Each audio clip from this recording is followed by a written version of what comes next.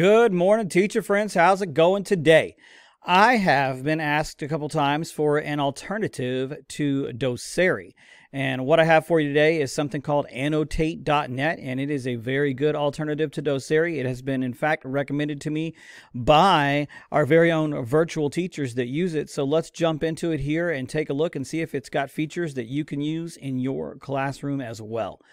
What's important, right? Pricing. So let's jump over there first to the pricing chart. So you can record video clips up to 3 minutes. And let's be honest, that's probably a pretty great number. If you're going much beyond 3 minutes, then you're going to be losing attention. If you need to do more than 3 minutes, just do a couple different clips. Break it up into different clips anyways. It's just going to make it more digestible to your students. So 3-minute clips. Let's see here. You get all the whiteboard tools.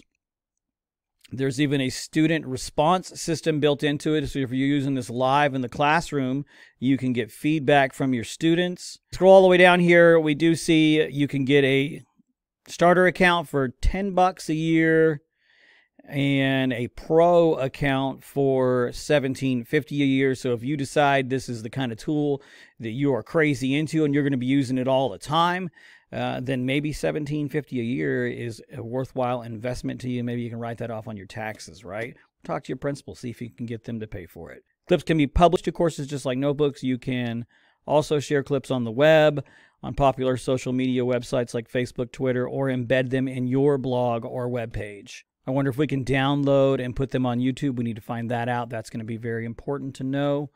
All right, so let's jump in here. Let's sign up and see what we got. I'll sign up for an educator account.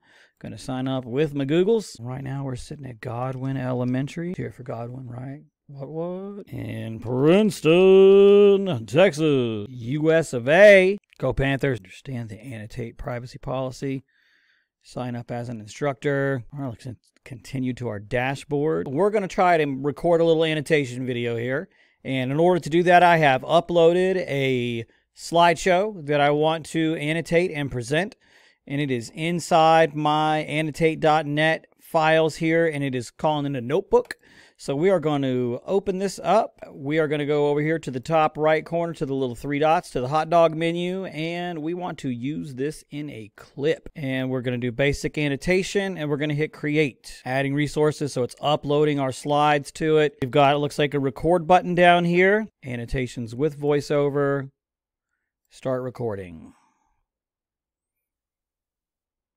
All right, so we should be recording our annotation right here. Welcome, students. We're going to talk about the 50 states of the United States. Let's try the tools out here. Let's grab a pen. Let's make it red. Oh, look, there's the state bird, kiddos. We can take a highlighter tool. Let's see, can we highlight something in green? We can. All right. Helen Keller is from Alabama. That is one heck of a story.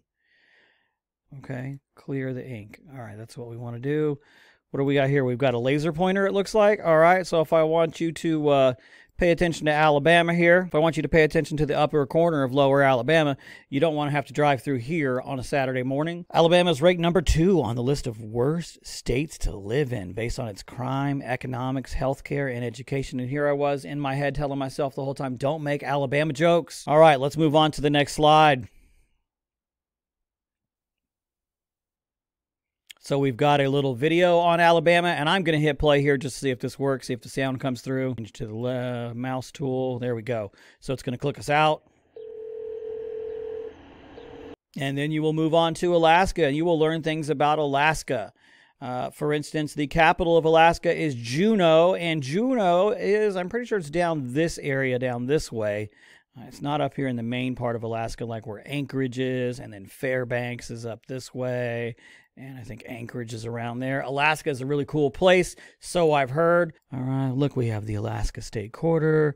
I need to be doing more annotating and explaining. Let's grab the highlighter tool. Hey, kids, what's the highest mountain peak in North America? Oh, did you know that's in Alaska? It's called Denali. Yep, and it is 20,000 feet high. Can we share it? Let's go with share. We can post it right to our Google Classroom, we can email it, or we can embed it. All right, I found the option to download what we've recorded as a MP4 video clip. So what we got to do is we just go all the way out of there back to our content library. And now here is the video that we recorded, Untitled 001. And here we have download as an option. Please upgrade your account to download the clip. Well, all right, so I'm not signing up for that. If you are going to go for a whole 3-minute clip and you don't need to trim a whole lot out of it, and you just want a clip to a link to share it, then this is a great tool for that. Okay, so you're going to be able to record your 3-minute clip for free. You're going to be able to annotate and go through it, explain directions to an activity, help kids through an assignment, whatever you need to do in 3 minutes, and then you will get the link to share it. All right, so that's how we record a little clip and share it here in annotate.net. We used a Google slideshow. We annotated over the top of it. We did a voiceover, worked our way through it. This does have other features as well where you can annotate websites while you're sharing your screen. You can share your screen live as well. You can also mirror your mobile device like your iPad or other tablet. All right, so to summarize, pretty cool tool. I think that it's got a lot of potential, especially in the free mode, as long as you don't need a lot of editing. If you are going to be one and done recording kind of person, it's perfect for that. Let me know if you love annotate.net, and maybe we can share your story with teachers on how you use annotate.net in class.